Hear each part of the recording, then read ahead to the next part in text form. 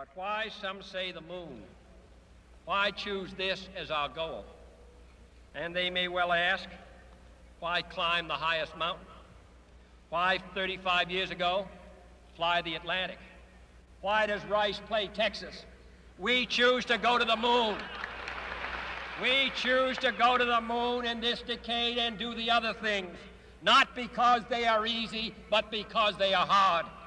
Because that goal will serve to organize and measure the best of our energies and skills. Because that challenge is one that we're willing to accept, one we are unwilling to postpone, and one we intend to win, and the others too.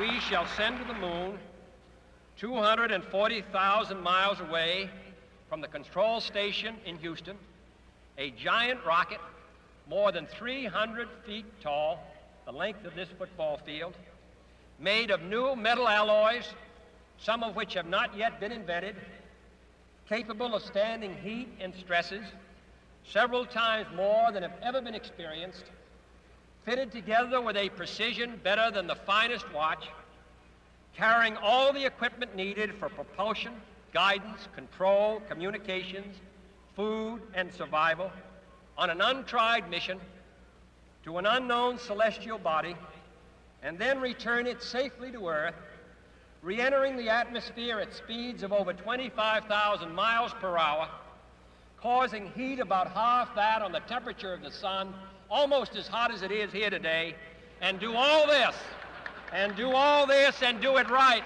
and do it first before this decade is out, then we must be bold. So I'm guessing a lot of you are already familiar with this famous quote. And while going to the moon because it's hard is perhaps justification in itself, I think what John F. Kennedy went on to say was perhaps more important. And what he went on to say was this. So he said that this goal will serve to organize and measure the best of our energies and skills. And for me, it's this part of the speech which is most significant. It's this which makes our history of human endeavor and really pushing our limits so important.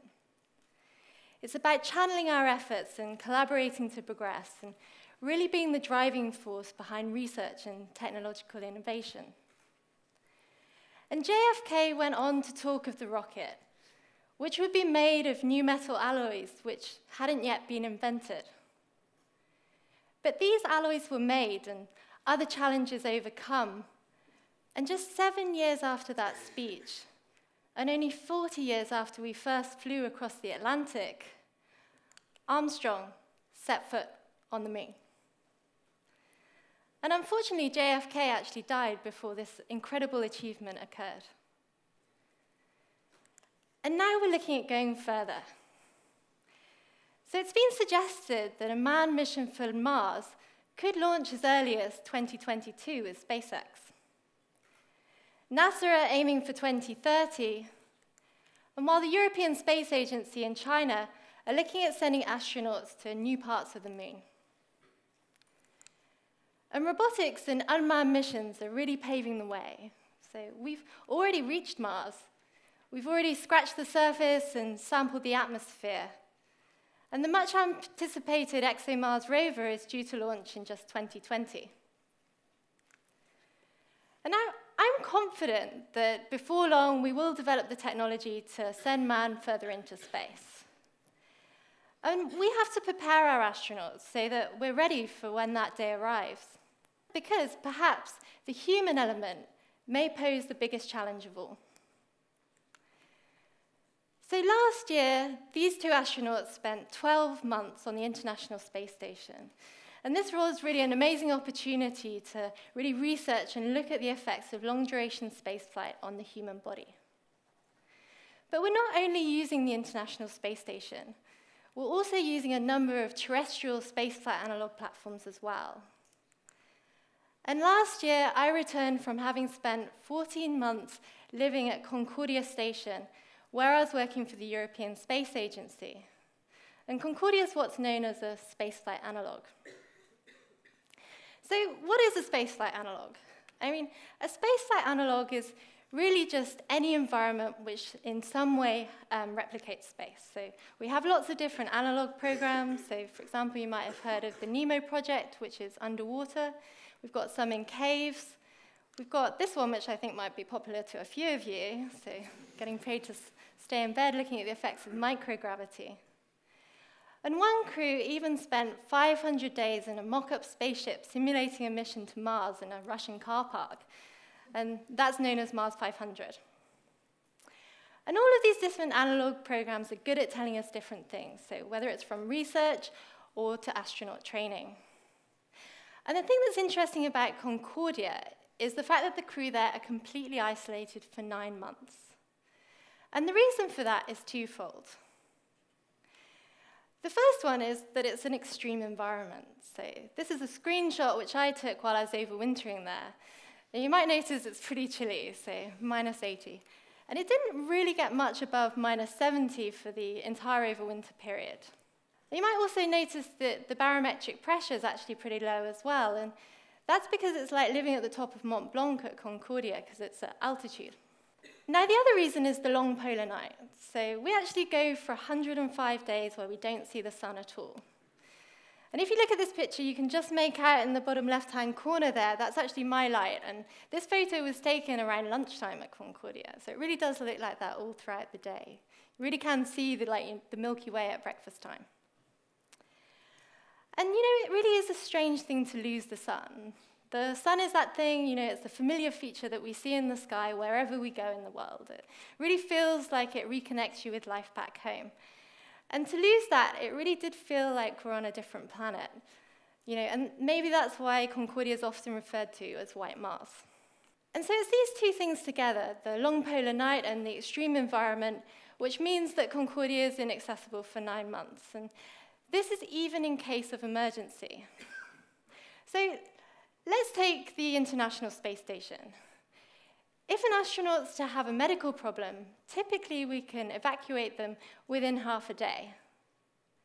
But as we're looking at going further into space, this is no longer going to be possible, which is why the medical models and the psychological pressure of living at a base like Concordia is so interesting.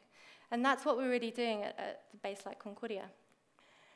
And after having spent 9 months in total isolation, I think that I would have actually found it much harder to been on a different analog program, so for example, Mars 500, where there was an artificial isolation, so essentially a door that you could walk out of. Because I probably would have spent 499 of the 500 days wondering whether or not I should walk out of that door. And whether it's harder or easier, I guess in many ways is irrelevant, because the important point is that it puts a different psychological pressure on the crew. And that's what's interesting about Concordia, and that's what makes it such a good model for long-duration spaceflight missions of the future, because walking out is not an option. Now, there's a number of other things which also make Concordia a good representation of space. So this was my overwinter crew, and it's an international crew, so you have lots of different languages and different cultural differences as well. And we're also a skeleton crew, which means that we all have to take on roles above and beyond what we're actually down there to do. So an example of that is the fact that the plumber and the electrician shown in this picture also learned how to scrub into theatre, and they were also part of the medical rescue team. And also, before we go, we also have what's called human behavior performance training, and we have this at the European Astronaut Centre.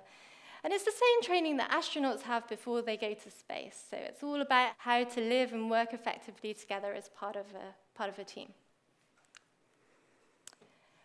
And because of the really cold temperatures outside, we're also very confined to the base, and it's pretty monotonous. And with that, we have what's called forced human interaction as well. And the landscape out there doesn't really change. So this is what it looks like outside. So if you're into skiing and you're into mountaineering, which I am, it's not really the place to go. So with that comes what we call the sort of sensory deprivation. So I didn't see an old person, I didn't see a young person, I didn't see open stretches of water or vegetation for those entire 9 months. And we also have water recycling technology down there.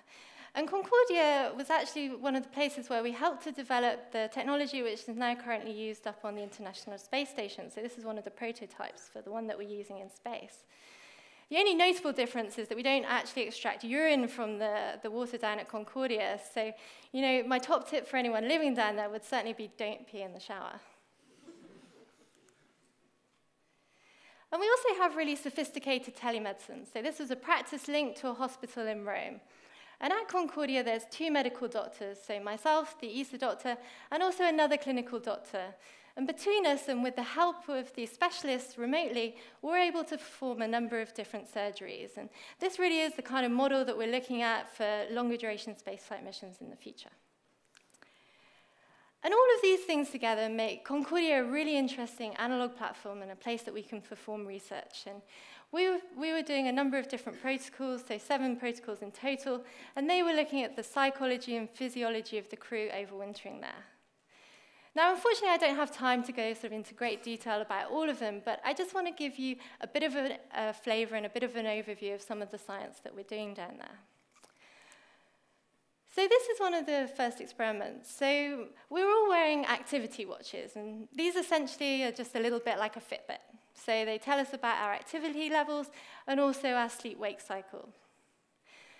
But more interestingly than that, these also locate us on the base, and they're also able to interact with each other. So we're able to determine how long crew members are spending together and where they're spending that time on the base. And from this, we're able to look and see how crew dynamics are changing over time. And we're also able to see how personal preferences are changing. So is somebody seeking out social interaction in kind of spending long periods of time in the sitting room or social spaces? Or are they starting to isolate themselves and spending long periods of time in their bedroom and on their own? And really looking at how these habits are changing over time and working at critical time points in the mission where this might be more or less likely to occur, and also where conflicts might be happening within the group. As part of the same experiment, we're doing functional MRI scanning, and we did this before the mission, immediately after, and again 6 months after the mission. And we're also doing a 10-part cognition test. And so this test was looking at lots of different areas, so for example, reaction times, risk-taking behavior, memory testing. And the idea is that astronauts do this on a regular basis, testing themselves against themselves. And any dip in performance is really just a red flag for mission control to be like, why are they dipping? Are they getting enough sleep? Are they having any emotional problems? But what I like about this experiment is while we were doing it down in Concordia, and this is my friend JP, one of the other crew members, astronauts were also doing the same experiment up in space. And this really just shows and demonstrates how platforms like Concordia are also really useful for increasing subject numbers, which allows us to develop tools and technology a lot more quickly than if we relied on astronauts alone.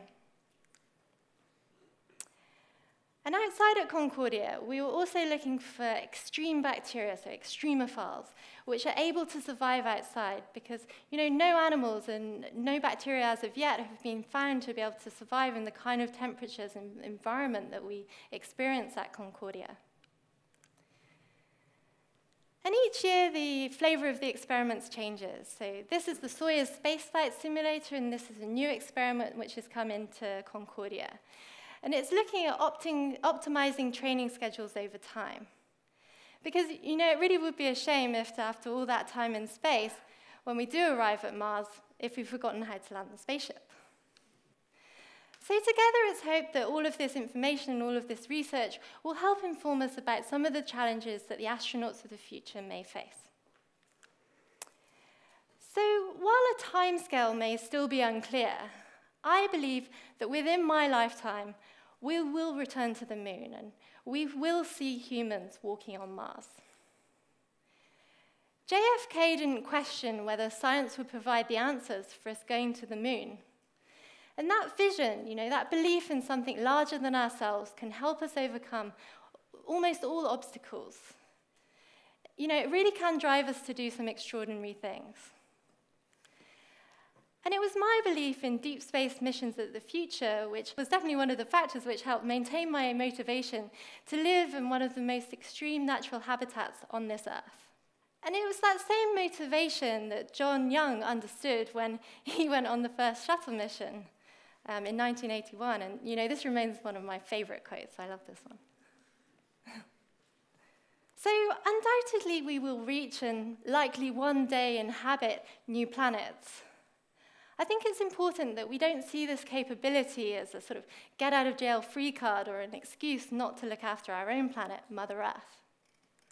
Elon Musk recently described Mars as a fixer-upper of a planet, and I'm inclined to agree. Now, I like renovating, but having spent 14 months and living on one of the closest environments on Earth to Mars, with the added bonus of oxygen and a little bit more gravity, I really did feel like I was pushing my own limits at 14 months. And so, if I was to consider a one-way ticket anywhere, I think it would have to be much more like this than like this, even if Matt Damon was there. So I agree with Walkowitz from NASA's Kepler mission when she described moving to Mars like saying that the real party is on the lifeboats when the Titanic is sinking. And for me, a journey deeper into space is about getting there and about coming home. As JFK said, of returning safely to Earth. But it's not just about bringing the crew home, but also what we learn along the journey as well. And we only have to look as far as Concordia to really see how that's possible. So while all the experiments that I was doing were focusing out towards space, they all had medical applications which are relevant to life back on Earth. And one experiment which I think demonstrates this well is one that was looking at the effects of artificial lighting on our eyesight after a long period of time. So while, of course, this data is useful to astronauts and the fairly small group of Antarctic overwinterers, it's also relevant to a large population who are using artificial lighting for long periods of time. So, for example, factory workers. Last week at the European Astronaut Centre, I walked on the moon using virtual reality. And in that same week, I tried virtual reality for surgical training. And it really just demonstrates how some of the techniques we're using for spaceflight research are now helping us also in our day-to-day lives. And the applications go much wider than healthcare, but because this is my area of expertise, that's what I've chosen to focus on, just to give you a few more examples. So let's take disaster response. So this is imagery from the Copernicus Earth observation satellite, and here we can see the extent of some flooding during a natural disaster. And space technology really has improved how we're able to respond to disasters like these, so with improved geospatial mapping and satellite imagery, and improved communications on the ground. And also, remote medicine's been affected. So we've got improved telemedicine, and we've got online medical sort of educational programs as well, which is helping to improve access to medical care in remote and developing communities. And robotics is changing the face of surgery today and changing our capabilities.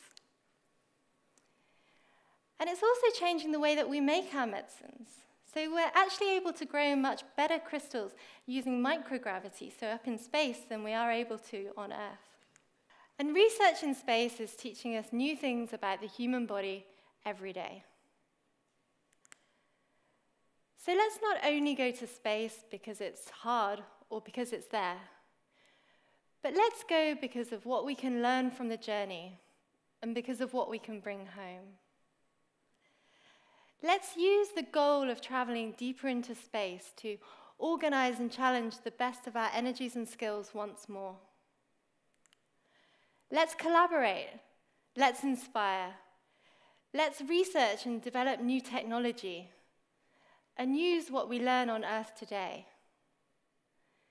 So Mars isn't required as a lifeboat, but rather is the Antarctic program of the future, a research platform, a stepping stone for further challenges and further advancement of humankind.